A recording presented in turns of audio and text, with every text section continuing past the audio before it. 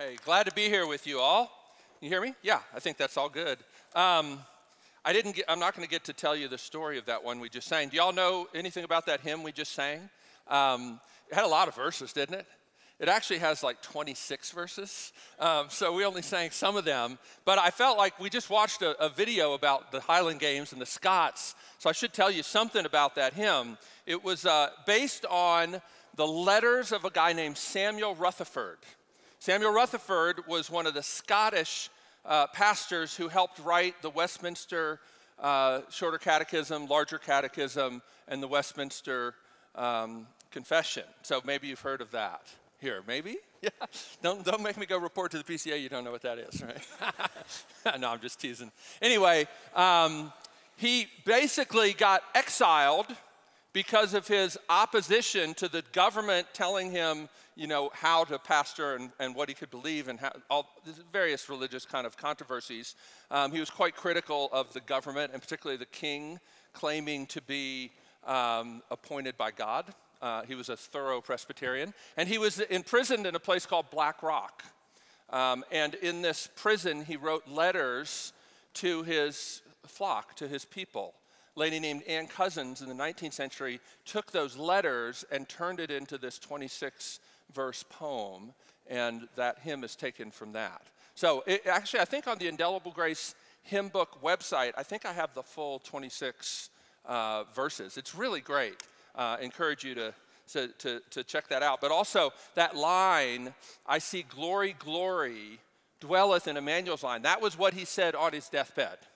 He was asked how it was with his soul as he was passing from this life to the next, and he said, I see glory dwelleth in Emmanuel's land.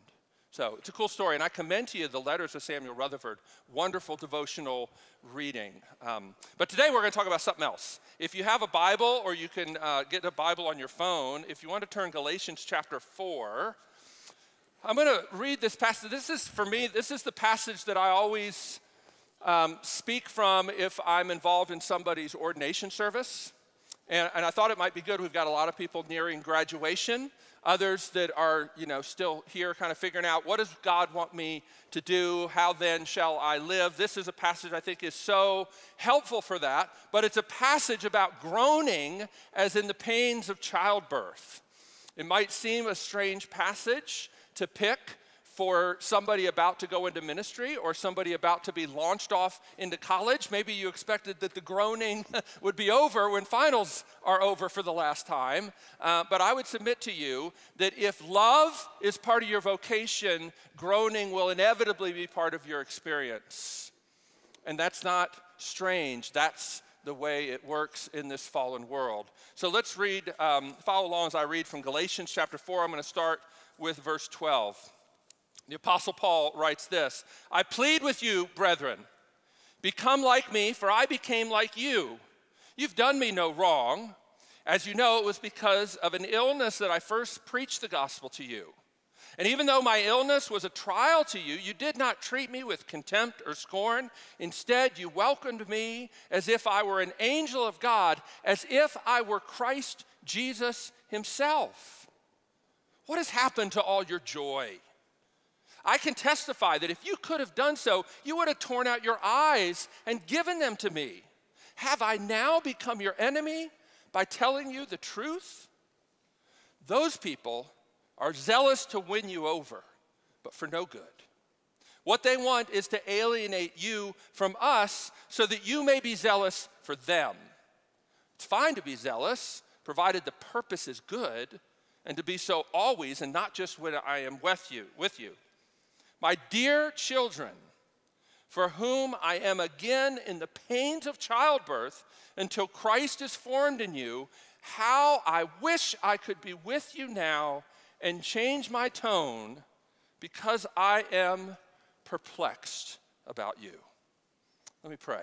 Lord, thank you so much that this portion of God's word is so honest and vulnerable, that the Apostle Paul would confess that he's perplexed and doesn't know what to do.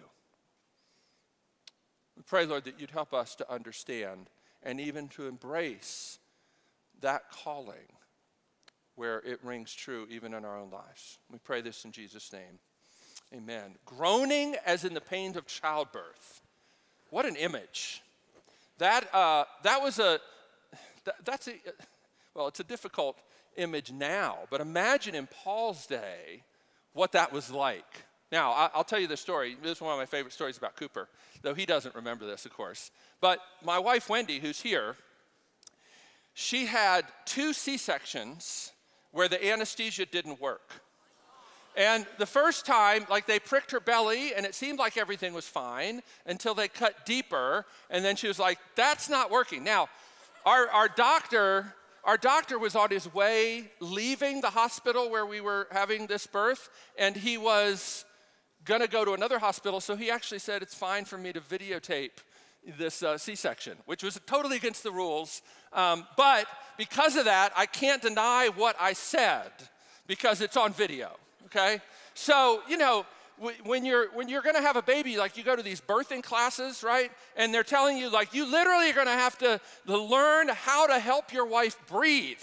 And I'm like, oh gosh, this sounds incredible. But she had a C-section scheduled 2 weeks ahead of time. Well, for me, that means basically like they give her the spinal and then they wheel her off, and all I really have to do is put on a gown and like scrub in. And then they bring me in there, and she's there. Like, as soon as I'm in there, they're like cutting. And it really wasn't like anything like I expected as far as like having to help her breathe for like 2 days or whatever it was that we were going to do. And so as they, as she says, well, I can feel that, they, hurry up and shoot her up with something that kind of made her really woozy. She's going in and out of consciousness. You can see this on the video. They pull Cooper out. They set her right next to her head, and you hear me say, as Wendy's like, you can look at her eyes like drifting in and out of consciousness, I'm like, well, that wasn't so bad, was it, honey? Yeah.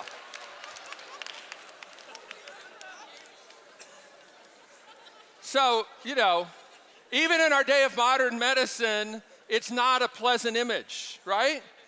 It's a very strong image, but here's what I want you to understand. We know this, that life is full of suffering. As a matter of fact, Paul says to them that the reason he preached to them in the first place was because of an illness. Probably had something to do with his eyes, we don't know for sure, but he never intended to even stop off there. He got waylaid there, and God used even that to bring the gospel to this church. But the suffering he's talking about in our text today, what really made his heart ache was to a large degree self-induced. In other words, he's groaning to see Christ formed in them, and he won't back down. In fact, I believe we have the letter of the Galatians precisely because Paul doesn't back down in his groaning for Christ to be formed in them. And I don't know about you, but that really challenges me.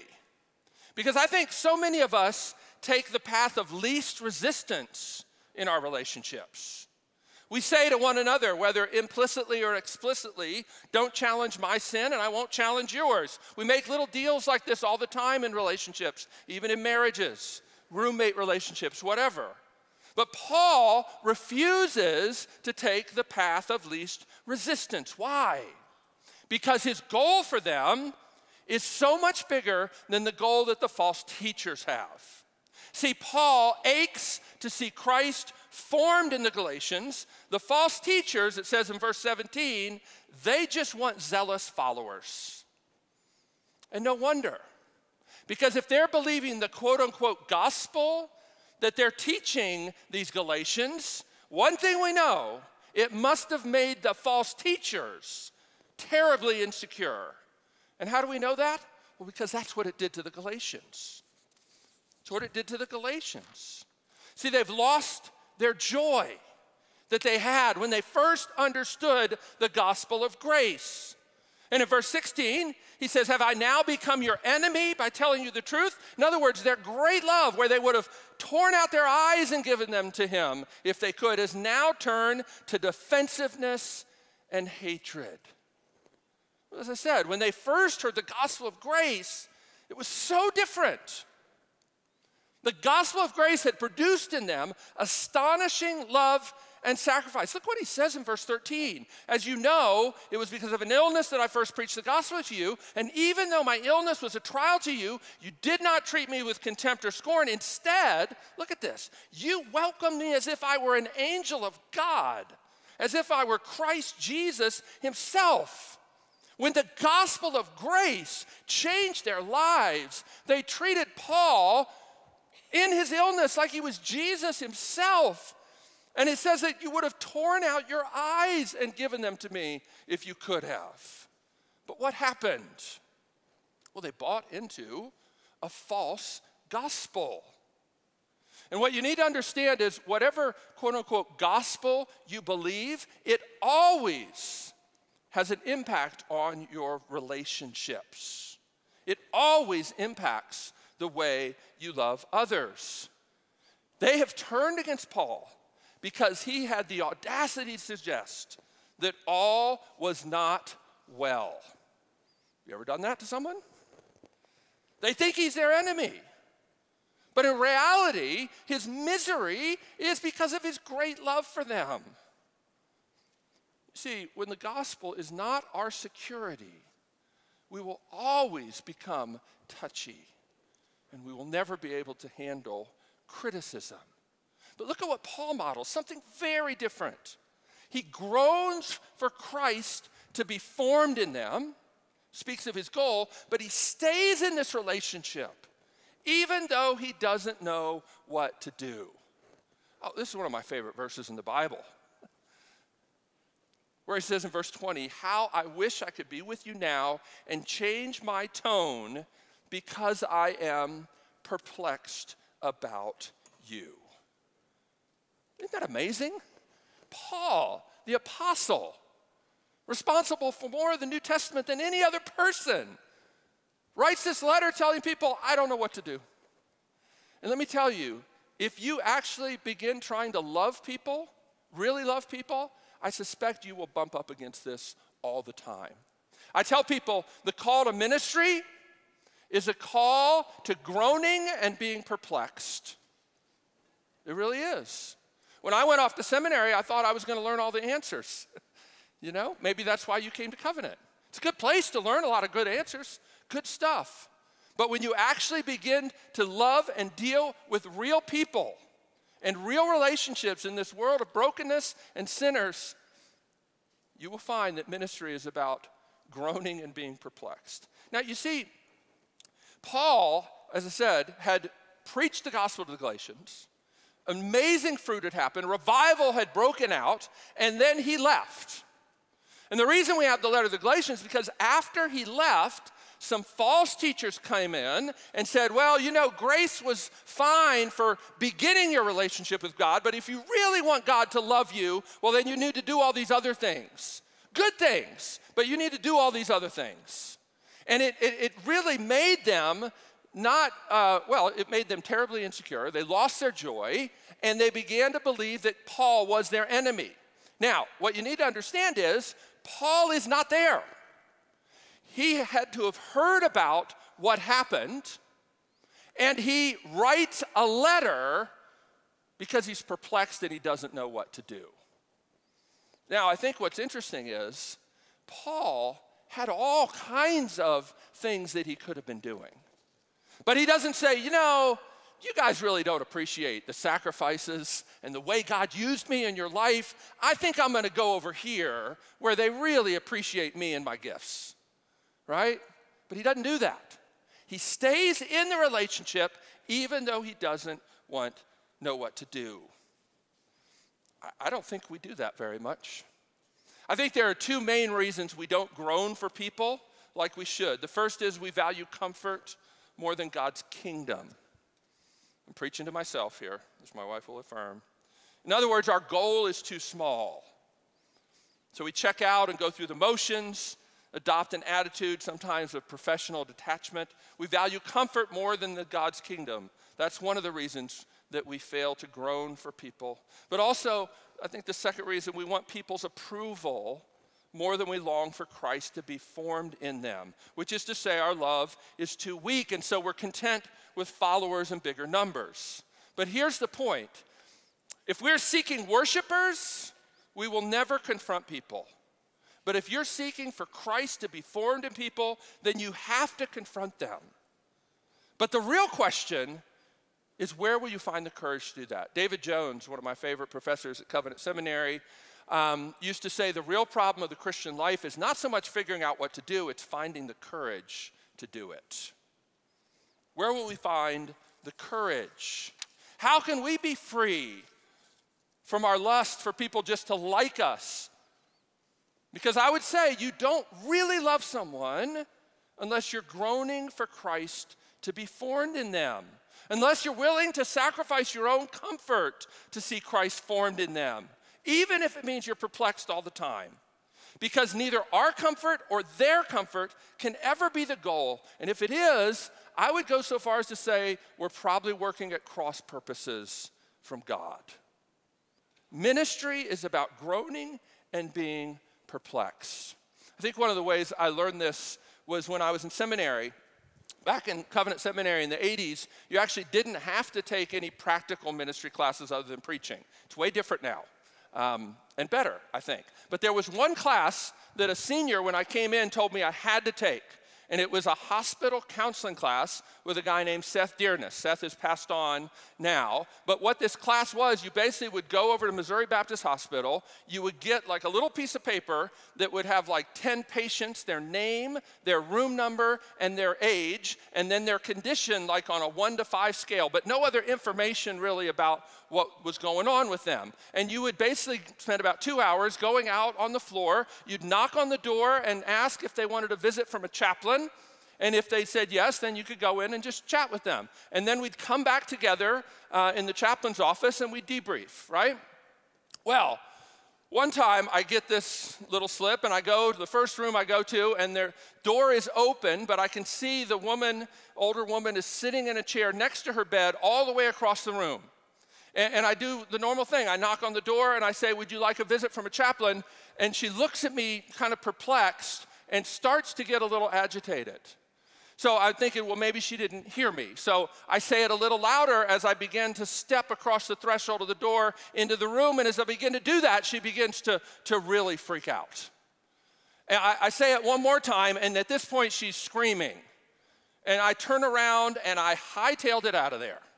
And I remember I went back down to the chaplain's office, and you know what Seth said to me? He goes, Kevin, how do you think you could have ministered to this woman without her being able to understand what you were trying to say? Because it seemed obvious that she didn't have the ability to understand what I was saying. He said, look, I don't know if this would have worked, but perhaps you could have knelt in front of her and taken her hand gently. I'm like, what?